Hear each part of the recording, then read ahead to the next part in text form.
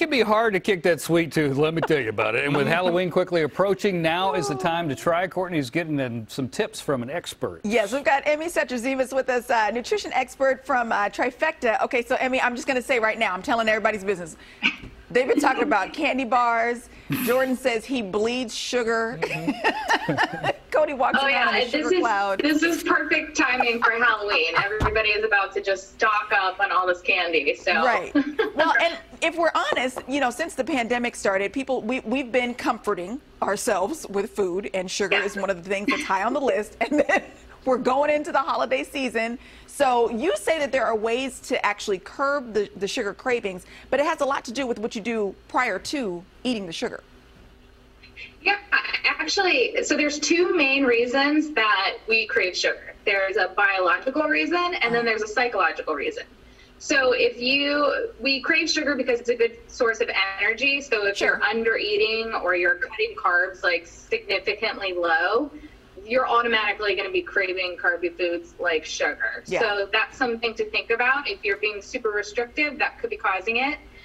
And then for a lot of us, it's the psychological reason, which is that sugar just makes us feel really happy. We have a hormonal response to it. It can be super addictive, and it's really easy to get caught in that trap of wanting to just continually satisfy yourself with sugary treats. Yeah. So once you can identify what's causing your cravings, then you can start to attack it and help reduce some of those cravings with different strategies. And you've got some tips. So you say to eat more nutritious foods, and one of those things you can eat is fruit, because it is very sweet, right?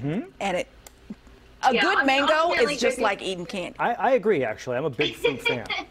A lot of people, don't love to hear eat fruit instead of a candy bar, because I understand it's not the same thing. But good nutrition does solve a lot of problems, especially protein when it comes to sugar cravings. So increasing whole foods in your diet, cutting out processed foods, and increasing your protein intake can not only cut out a lot of the sugar naturally, because it's in a lot of packaged foods, but it can also, the high protein can actually help reduce some of those cravings.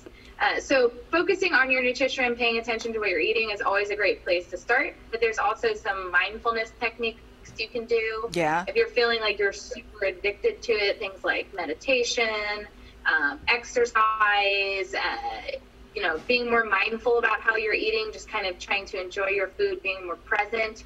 Things like that can really help you tap into your mindset a bit more, and you can get ahead of the psychological cravings by being just more in tune with yourself. All right. And if you are hard in the paint, you can just quit the sugar cold turkey. We're going to link all the info to Trifecta to our website, gooddaysacramento.com, under show info and today's date. Emmy, thank you so much for your time this morning. I'll go try to talk the guys off the ledge. All right. Bye, Courtney. Bye. No, the great thing about the fruit is you get all the sweetness without the self-loathing afterwards. See? And it's good fiber content. Very good. I'm telling you, it's your friend. It's good. Cody's over there shaking. So cold.